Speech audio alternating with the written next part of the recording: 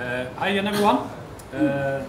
So I am here tonight because I have a problem. My problem is I get nerdy about things, and by things I mean everything. And I spend way too many hours on Wikipedia accumulating knowledge about obscure topics, like perhaps how big is a capybara. And to justify this, I do this thing where I try to make analogies with the things I learn to my work. And I want to share with you tonight one of the analogies that I made that helped me overcome the inertia to start writing tests. And hopefully this can help some of you as well.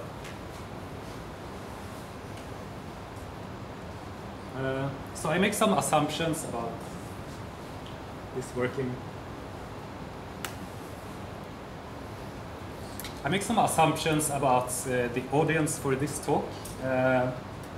One of which is that you actually want to write tests. If you're not writing tests and you don't want to write them, then there's nothing here that can help you.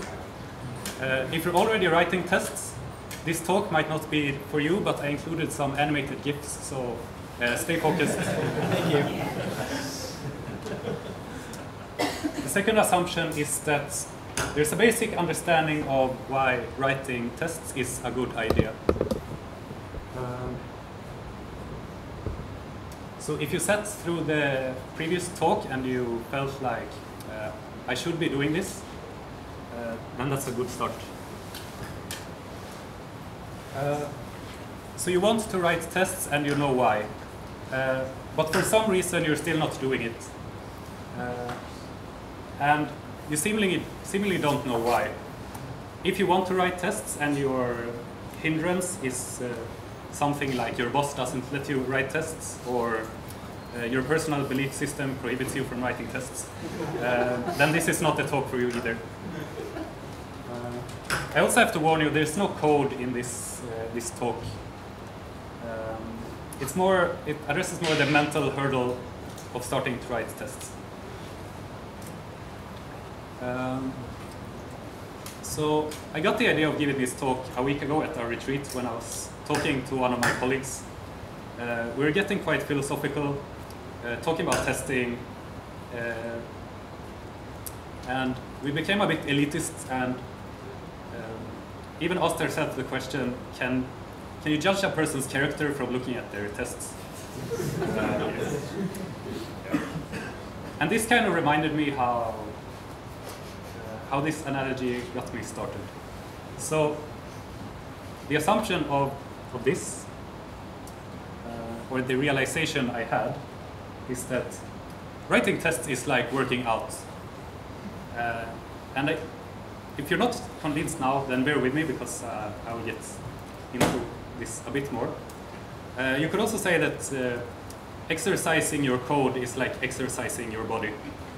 And in particular, writing tests is like working out in the sense that we all know we should be doing it. But when we're given the choice between going to the gym or grinding out level 241 of Candy Crush Saga, not few of us end up like this. And this disconnect between what we think we should be doing and what we're actually doing causes a lot of discomfort. And it makes us worry. And my hope with this talk is that I can relieve you of some of that worry and be happier.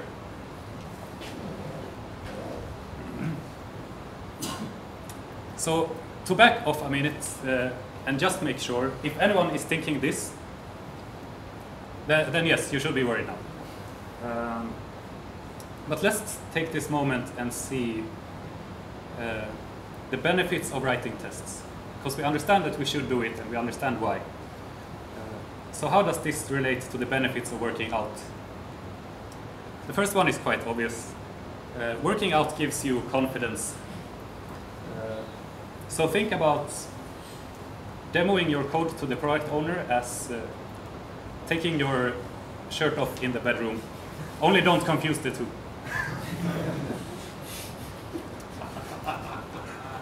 Second, writing tests adds robustness to your code.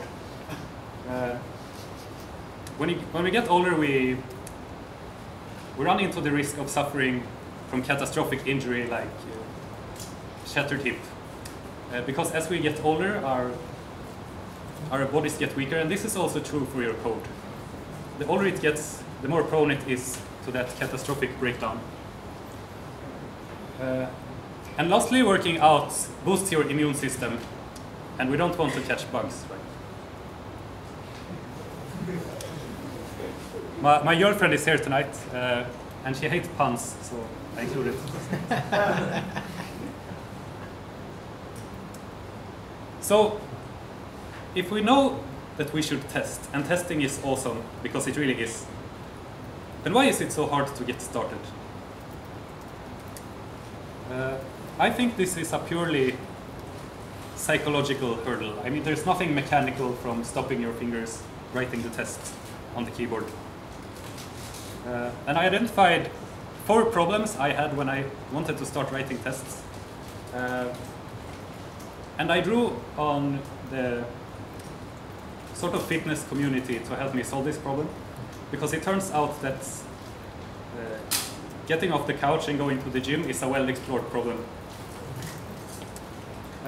So the first reason it was hard is because of fear, and this was by far the biggest reason. And it's a deep and primal fear, a fear of social exclusion. Because this is something we think we should be doing. And if you've ever been to school, which I hope most of you have been, you might have found yourself in the position where the teacher is talking about something in the lecture and you don't really know what's going on, but no one else is saying anything.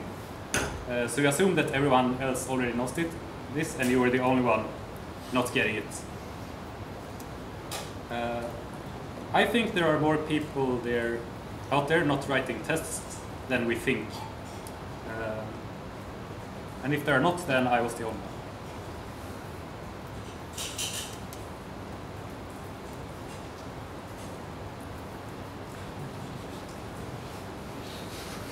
Yeah, so for me it got to the level where I became paranoid and I was watching my colleagues and I was like, yeah, I bet he's writing a test right now.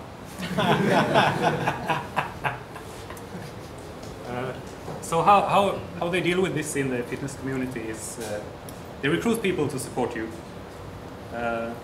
Recruit people who share your goal. They say that to get stronger you need to put yourself in an environment of strong people. If you do pair programming, spend the time on writing tests. If you have a mentor, tell them about your fear and have them help you get started. And I think you will see that most of this fear was unfounded. And if you genuinely think that you still have something to fear, then you should come work for us instead. After you recruit these people, make yourself accountable to them. So it can be something as simple as taking a primitive measurement like test coverage and setting a baseline for the project.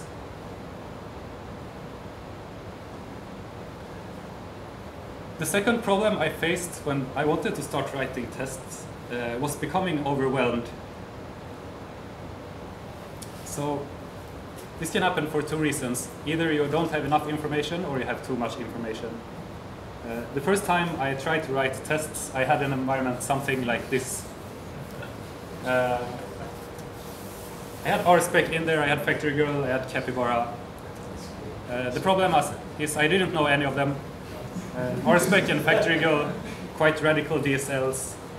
I still get a headache sometimes when I work with it. And I felt a bit like this.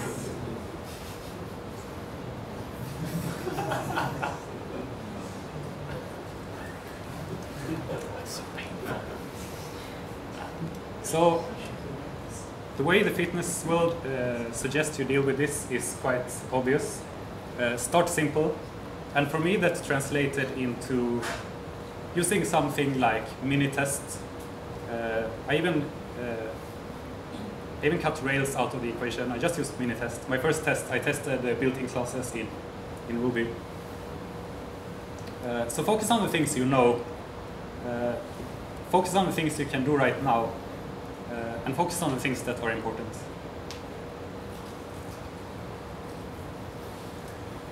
The third problem I had with starting to write tests was overreaching. In fitness, this is called the flat tire syndrome. And every new year, we see thousands of people starting their new lives. They run 10 miles per day for 2 weeks, living off 7 almonds. And after that, they start feeling something like this. And inevitably, one miss in the diet will then lead them to think that everything is lost and they will go on a 2-day binge.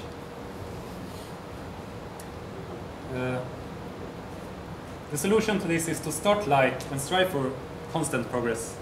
What you're doing when you're starting to write tests is to build a habit. And you have to trust in accumulation and realize that a code base that took many weeks to put in a very horrid state isn't gonna be fixed overnight. So you might need to give up on your hopes on fixing that really annoying method right away and give it some time. The fourth problem I encountered was that it all seemed like a paradox to me. I was caught in some kind of catch-22 or chicken and the egg problem where to start writing tests I needed to know how to write tests. And to write tests I needed to start writing them. And everything just seemed hard. It turns out this wasn't a problem at all. It's not a paradox. You don't need to know how to write tests to start writing them. And in hindsight, the notion is quite absurd. Because if that were true, then we couldn't ever learn to walk or talk or do anything. So instead, I focused on 3 things. This is also copied from the fitness world. Do one thing at a time. If you want to learn RSpec, Capybara, and Factory Go, start with one of them, and then you can add in the other 2. Start with the most important thing first. It makes a lot of sense to learn RSpec before you learn Shuda matchers. And third, but not least, start now. And I think this is the biggest takeaway.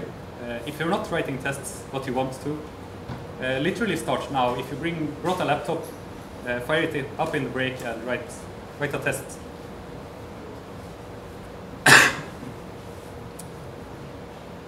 So at the beginning of this talk, I said that writing tests is like working out, and I hope I made a case for myself already. But in case you're not convinced, I found some fitness quotes on the internet, and I retrofitted them to apply to testing, and here we go. Firstly, when in doubt, test. Let coverage be your stress reliever. And last, but maybe most importantly, test like Channing Tatum is watching. Thank you.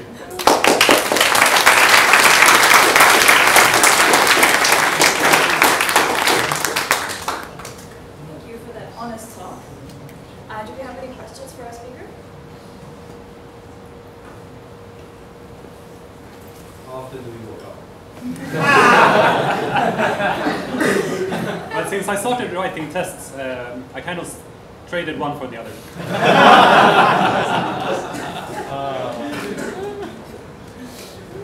Yes.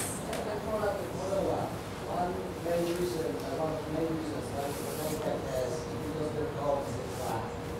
Sorry? When the code is in Flash, when the method is 50 lines long, it's impossible to test it. It's impossible to write tests for all the possible outcomes, all the possible ways the code will work. So one way to start writing tests is to start writing the code because it's easy to test. Yes, I totally agree, and I also contend that probably you shouldn't write tests for bad code. Like you can totally test it, but it's still gonna be bad. Any more questions? Yes. So when you're trying to learn testing, did you just as a thought experiment, did you try like taking existing tests that other people had written and like experimenting with those to try and learn kind of what was going on, or was that not useful? I think that was one of the things that contributed to my fear. Because I watched these awesome tests that my colleagues wrote, and I only saw the result. I didn't see all the effort that went into learning all those things. And then I felt a bit inadequate because this was nowhere near the level of test writing. Gotcha. I think just from personal experience, I think one of the difficulties I had when learning testing was that it's the flexibility of Ruby and the ability to monkey patch and all these things building up on top of each other. So you've got Ruby, you've got Rails on top of Ruby, and then RSpec to probe it, and then Capybara to drive everything else. So it wasn't very clear to me in the code which bit was which. And that was part of my problem. But the moment I started recognizing that this is RSpec matcher and another bit that comes with Capybara, it got a lot easier. This is definitely one of the problems I had with RSpec and Factory Go and Capybara as well, because all the DSLs came in at the same time. Exactly. I was going to say, one of the things that I've found in my own experience and the teams that I've worked with is that we've got an unknown and arguably unknowable number of independently moving parts in any significant application with or without a test suite. So if you read people like James Copeland, he's been arguing for a couple of years that it's impossible to fully test an application because there are so many logic paths through any non-trivial piece of code that you will miss something significant, and that something significant will at some point come back and bite you in the short hairs. And testing is one of the things that is delaying our New London School explosion, but it is by no means obviating it. And if you don't know what the New London School explosion was, go look it up on Wikipedia. All right, shall we thank Ted?